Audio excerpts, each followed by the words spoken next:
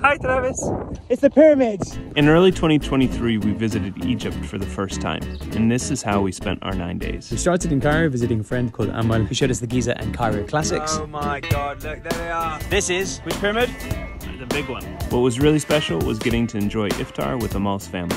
We were also introduced to this beautiful Egyptian textile. Then we hopped on a flight to Aswan, where we were treated to some insane sunsets, beautiful views, and got to swim in the Nile.